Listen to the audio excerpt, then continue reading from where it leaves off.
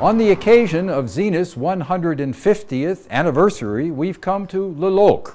It was here in 1865 that Georges Favre Jacot, who was but 22 years old then, founded the Maison. There is a watch which celebrates this anniversary called the Académie Georges Favre Jacot. It's a complicated watch that features a fusee and chain system. We're going to meet the head movement designer of Zenith, who will tell us of the links between this watch and marine clocks in Zenith's past. We'll then go to the desk and the workstation of the movement designer, who was responsible actually for the design of this particular system, and learn of some of the difficulties and complications associated with a fusee and chain. And then we'll have an opportunity to watch a watchmaker assemble the movement. If we want to understand and appreciate a complicated watch like the Académie Georges Favre Jacot, the anniversary piece from Zenith with its fusee and chain system, we should start where the watch was born, which is to say with the movement constructor.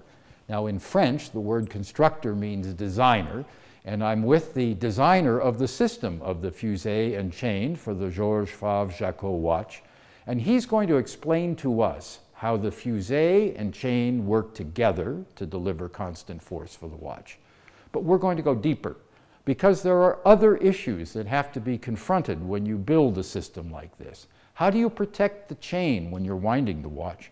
How do you keep the watch running when you're winding the watch? All of these things we're going to learn with the man who designed this system for Zenith. Perhaps we can begin by identifying the main components, the barrel, the fusee, and the chain. Oui. Yes, so we have the barrel, which has the mainspring. That's the mainspring. Yes, the mainspring. Next we have the fusee, and between the two we have the chain. The chain pulls the fusee as the barrel unwinds. Quand le barillet se décharge. Here is the position with the maximum state of wind. So the barrel is fully wound at this moment. Exactly. And it pulls the fusee at the point of the smallest diameter. Exactly. So you can imagine this system like a bicycle derailleur. C'est exactement le dérailleur d'un vélo. Exactly like a rear derailleur on a bicycle that changes the gears automatically. Les pignons se changent en automatique. Et maintenant avec le barillet. Now with the barrel fully wound, it's in high gear. Yes, exactly. And when the barrel unwinds, what happens? When the barrel unwinds, it pulls on the chain, which turns the fusee. Qui va se dérouler sur la fusée, et la fusée va s'enrouler sur cette forme-là qu'on voit très bien. It unwinds from the fusee, following its sloped form, and that changes the effective radius of the chain. When the mainspring is weaker, that is, when it's nearly completely unwound, it pulls from the bottom. From the bottom, with a large effective radius, which compensates for the drop in force to regulate the force of the barrel. That is to say, low gear. Low gear. Donc pendant 50 heures de... With 50 hours power reserve, you see a straight line of force instead of a force that drops according to the depletion of the barrel. You see a straight line until the end when it fully drops. So this shows the classic system for all watches. Toutes les montres heure-minute. All watches. Hour, minute, the same gear train. And next we have the seconds wheel, on which we've placed the axis for the hand. Donc ici on voit que l'axe est un peu plus long pour pouvoir planter l'aiguille. And for the winding. En fait, le système de... The winding is done by the crown. Oui. That's classic for a watch. Exactement. Exactly. And when one turns the crown through the gear system, that turns the fusee. La fusée. Yes, and the fusee will pull the chain, which will rewind the mainspring in the inside of the barrel. What happens when the barrel is fully wound?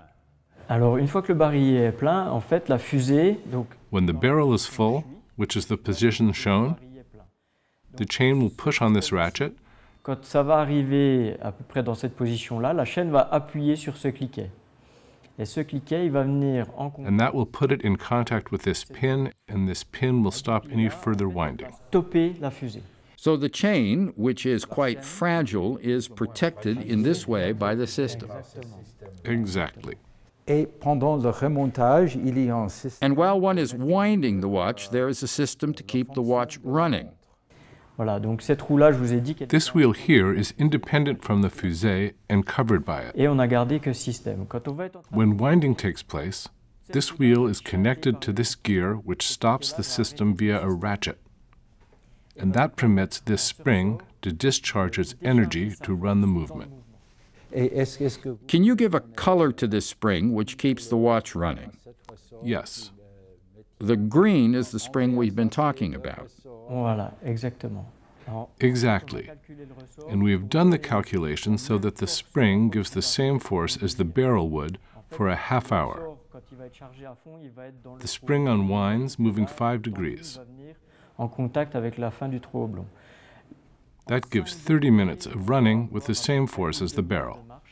Et là, on va avoir la force équivalente à la force du ressort. Personne n'a pas besoin. Nobody needs a half hour to wind a watch. That's enough. One would think so. 30 minutes is enough for everybody. Charge maximum, ça suffit largement pour faire tout le remontage. That should do it for everybody. Une demi-heure pour faire le remontage. Oui. Effectivement. We're joined in the haute horlogerie workshop of Zenith by Yves Cortési. Bonjour, Yves.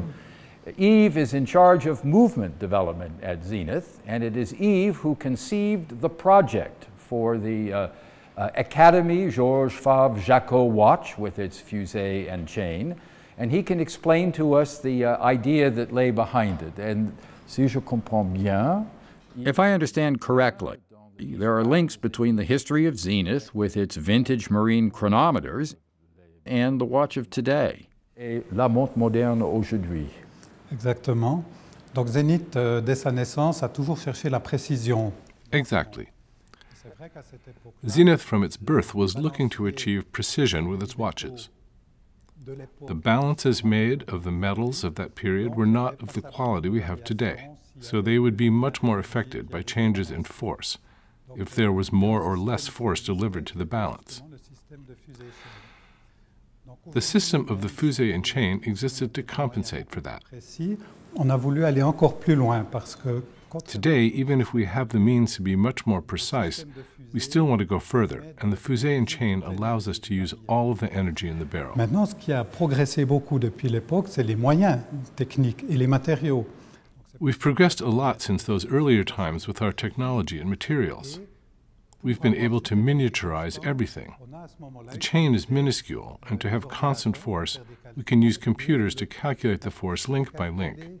Maillon par maillon, donc il y a plus de 500 We have many, many links, and we have calculated the place on the fusee for each one. places qu'il devait prendre sur la fusée. Donc c'est un système. So it's a system that on the one hand is old, but very much improved by modern technology. Exactement, c'est vraiment tout à fait ça. Exactly. Really exactly that.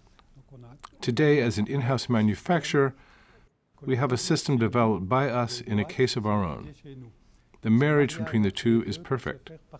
That's the advantage of being a manufacturer. In the assembly of the anniversary piece, actually the last stages are what we have been talking about, which is to say the fusee and chain.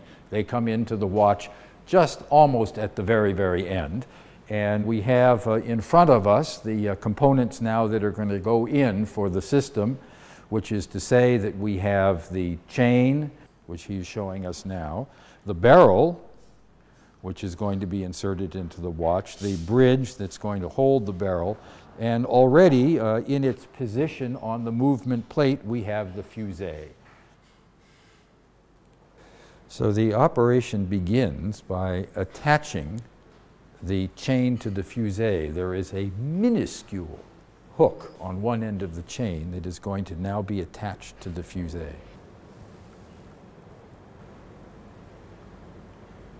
You can see the delicate winding operation to begin with, using the crown to turn the fusee.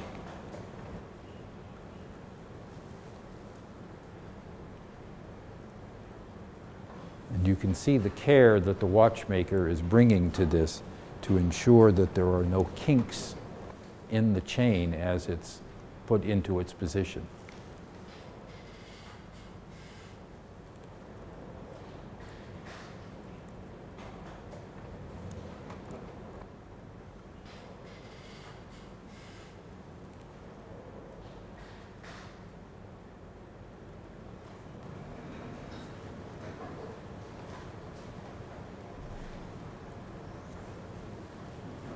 Now we're putting a bridge in place to hold the fusee in its position.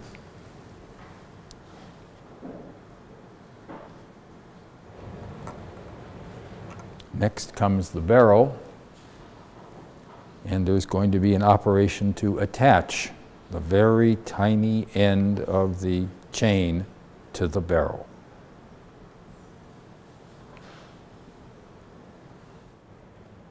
And this is the operation to attach the bridge to the barrel.